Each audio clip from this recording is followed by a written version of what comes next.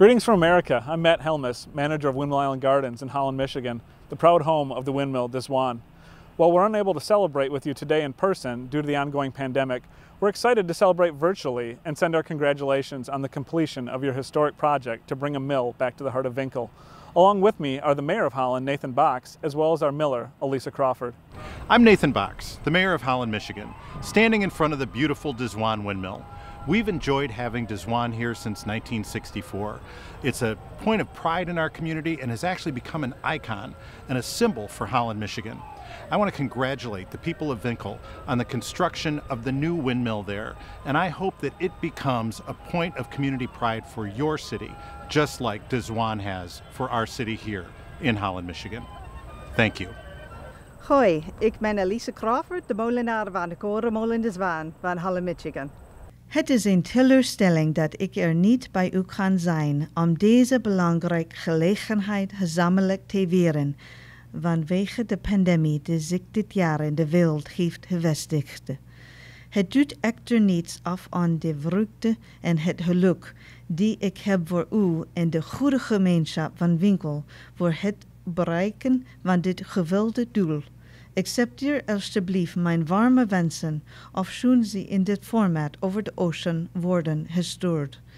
Het was een grote onderneming om dit punt te bereiken. Ik heb ervan genoten om met jullie mee te leven, jullie vorderingen te zien, aanwezig te zijn bij de groundbreaking tot nu toe.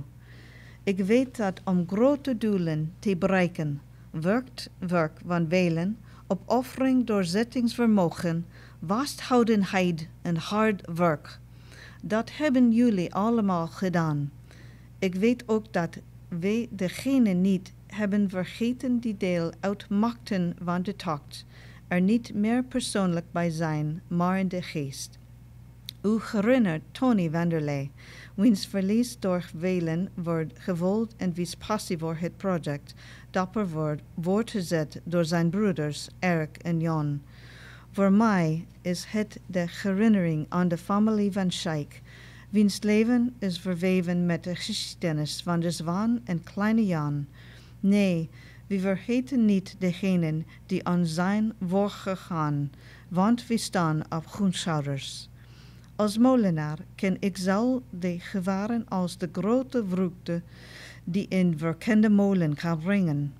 Ik weet dat het iets levend is, maar ook levengevend. Zoals toen Des One het leven redde van 2 jonge Nederlandse mannen tijdens de Tweede Wereldoorlog. Een draaiende windmolen op het landschap kan ook een teken zijn dat alles in orde is met de wereld en gebruikt kan worden als een boodschap van continuïteit, zoals tijdens de 80-jarige oorlog toen molenaars bleven draaien, ook al werden hun steden belegerd. Ze bleven draaien voor de prins.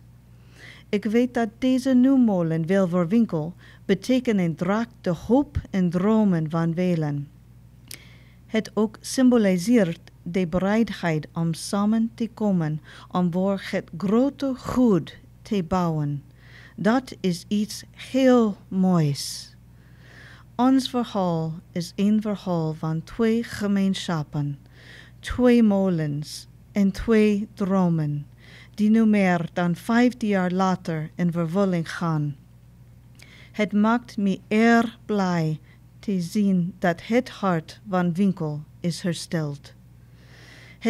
Ik ben ook dankbaar voor de vriendschap die is ontstaan en voor de band die Vinkelse en Holland, Michigan altijd zal hebben vanwege de gilde geschiedenis en liefde voor de molen Des One. Aanvaard alstublieft mijn felicitaties en hartelijk wensen voor u allen en heel Vinkelse. Tot wederziens. Again, congratulations to Epi, Eric, Toon, Jan, Hans, Henk, and all of the others involved with this project. And a special hello to my Nederlandse oma, Nel.